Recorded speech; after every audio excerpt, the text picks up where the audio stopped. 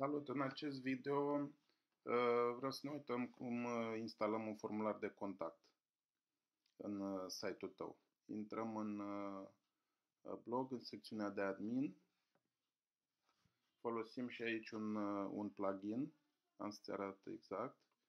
Este Contact Form 7, pe care îl găsim în lista de pluginuri.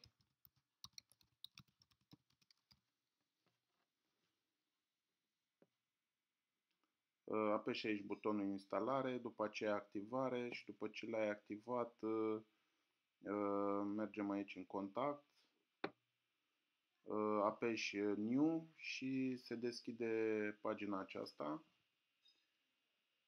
Denumești tipul de contact și aici modifici în limba română aceste 4 texte. Numele tău, e-mailul tău, subiect, mesaj. La e-mail o să ai adresa de mail pe care ai creat-o la început, iar la mesaje trebuie să le pui câteva mesaje care vin de obicei, să le pui în limba română.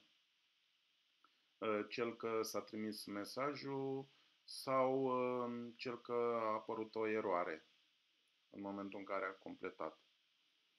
După ce ai făcut lucrul ăsta, dai save pe fiecare pagină unde ai făcut modificări, aici la form, la mesaje, da?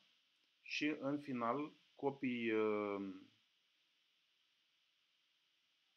ceea ce scrie aici, dăm un Ctrl+C și apoi mergem pe pagina de contact care am creat-o la început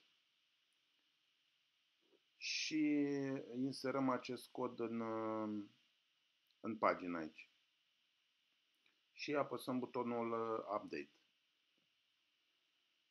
După ce am făcut lucrul ăsta, ne ducem pe pagina de contact și avem aici în partea dreaptă formularul.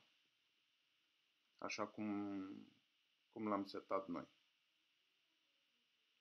Asta e tot. O zi bună să ai!